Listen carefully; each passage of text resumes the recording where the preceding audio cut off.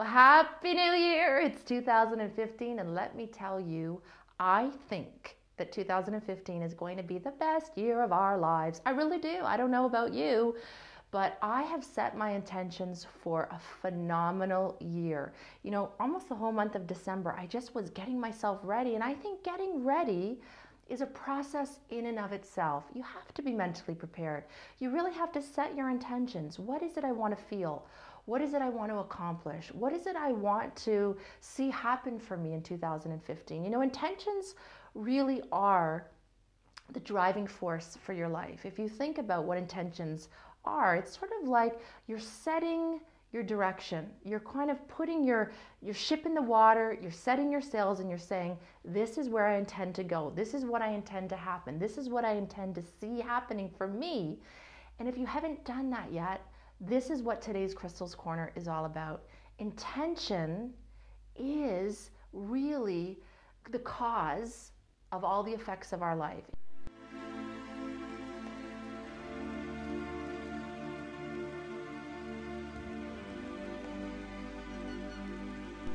Intention.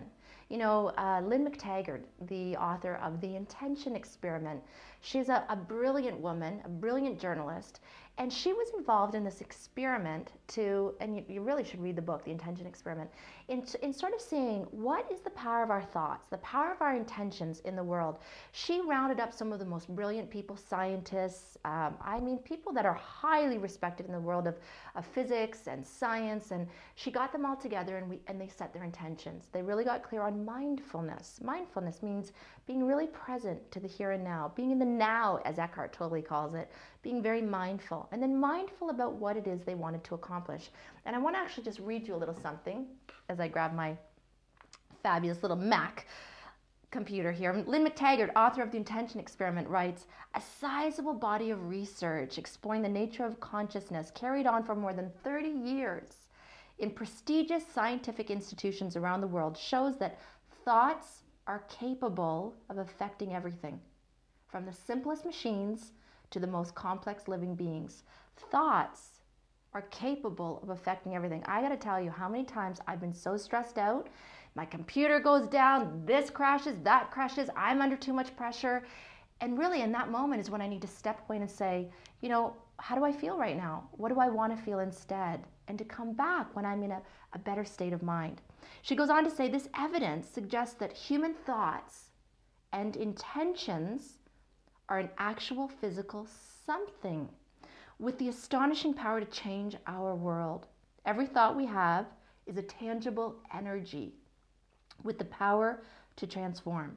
A thought is not only a thing, a thought is a thing that influences other things. So just imagine for a moment as you head out into 2015, you know, if before every encounter, especially the ones that are normally stressful, you really set your intentions. How do I want to feel? What do I want to see happen? You know, all of those are questions. And one of my favorite ones is, if I could wave a magic wand and I was guaranteed success, what is it that I would wish for?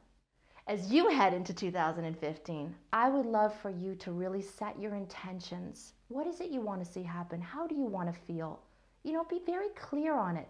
And every day, spend a few minutes just really being mindful. Close your eyes and see yourself accomplishing what it is you want to accomplish.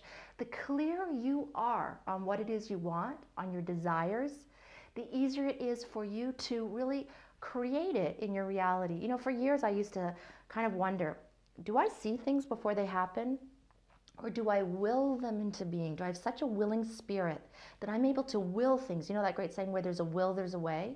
And I think maybe it's a little bit of both. We have intuition, we have gut feelings on where we should go and what lights us up, and that's the direction you want to head in.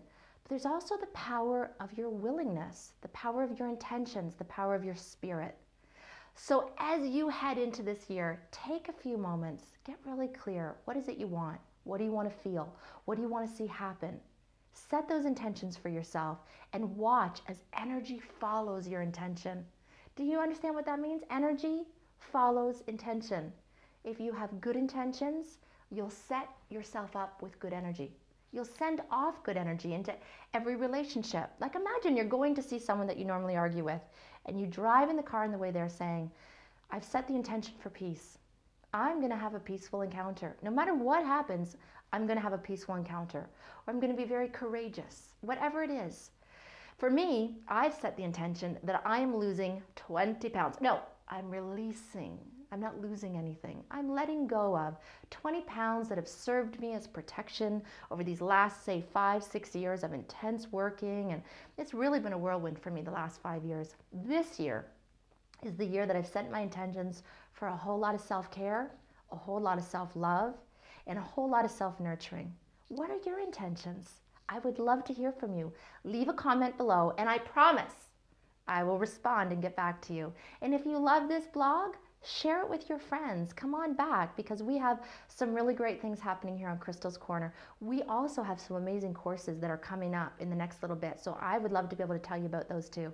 But anyways, leave your name and your email down below. Sign up for Crystal's Corner to come to your inbox every week. And of course, leave me a comment. Tell me what your intentions are for 2015.